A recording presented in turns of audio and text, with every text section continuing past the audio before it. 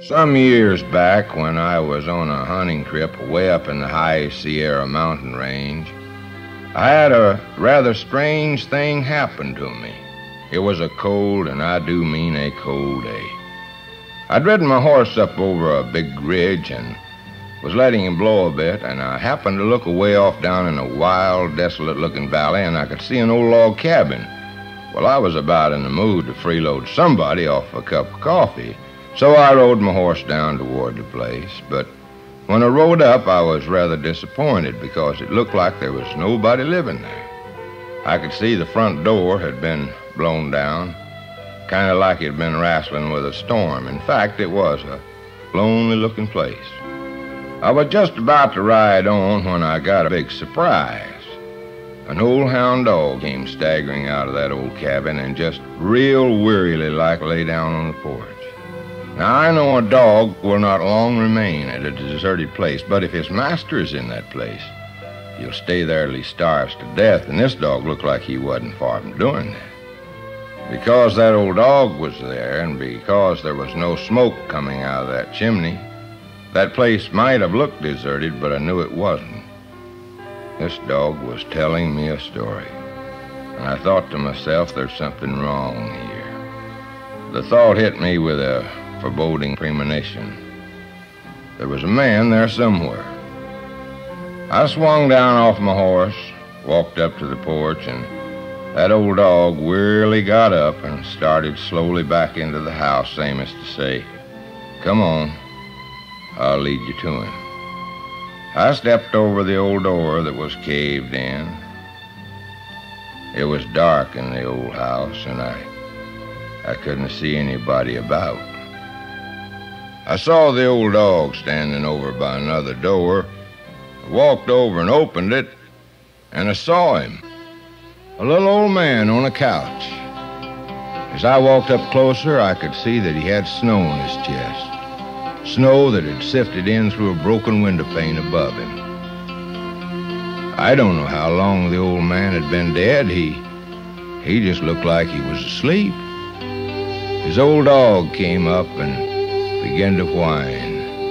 Now and then he'd look up to me with a pleading look, same as say, "Can't you do something to help him?"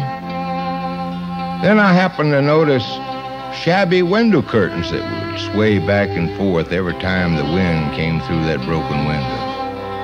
A man's not going to put up window curtains in a cabin that's at least 20 miles from the nearest road. A man won't do that. A woman had hung up those curtains. I began to wonder what had happened to her. I turned and walked back out into the yard and sat down on a fallen tree. I noticed there wasn't any snow on that tree. Perhaps a storm had recently visited the mountains and blown it over.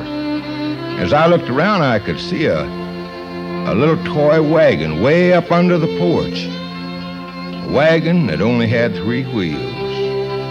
And I wondered, where were the children that once played with that broken wagon? I can't explain it, but I reached in my coat pocket and got a little paper sack out, and I thought I'd like to paint a word picture of that place.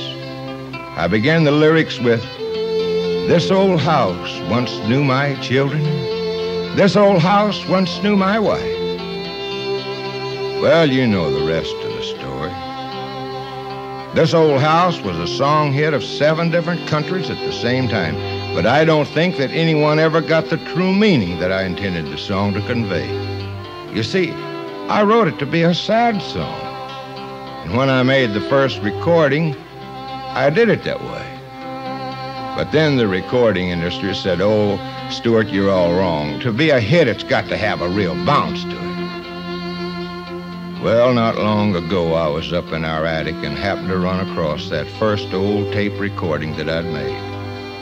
Perhaps if you listen to it, you can get the true meaning that I wanted the song to have.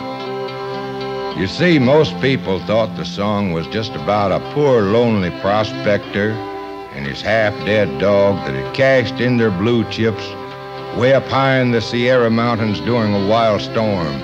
But that wasn't it at all. The song was about 2 houses. The house that's made of mud, brick, and wood and stone that a man builds. And the other house the mortal house, the house that the maker of men has loaned to the man for such a short, short time.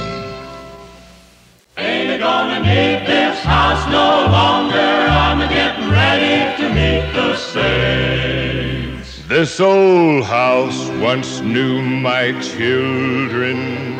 This old house once knew my wife. This old house was home and comfort as we fought the storms of life.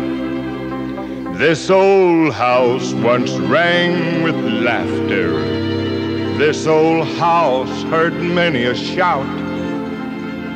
Now she trembles in the darkness when the lightning walks about. But ain't gonna need this house no longer. Ain't gonna need this house no more. Ain't got time to fix the shingles. Ain't got time to fix the floor. Ain't got time to oil the hinges or to mend the window pane. Ain't gonna need this house no longer. I'm a-getting ready to meet the saints. This old house is a-getting shaky. This old house, it's getting old. This old house lets in the rain. This old house lets in the cold.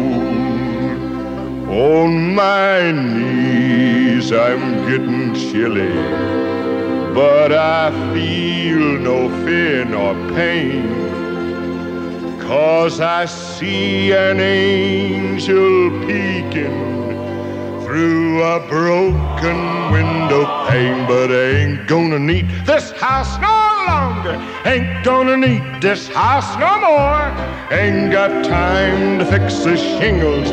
Ain't got time to fix the floor. Ain't got time to oil the hinges or to mend the window pane. Ain't gonna need this house no longer. I'm getting ready to meet the saints. My old hound dog lies a-sleeping. He don't know I'm gonna leave, else he'd wake up by the fireplace. He'd just sit there and howl and grieve. But my hunting days are over. We ain't going hunting anymore. Gabriel done brought in my chariot when the wind blew down the door. But I ain't gonna need this house no longer. Ain't gonna need this old house no more. Ain't got time to fix the shingles. Ain't got time to fix the floor. Ain't got time to oil the hinges or to mend the window pane. Ain't gonna need this house no longer. I'm getting ready to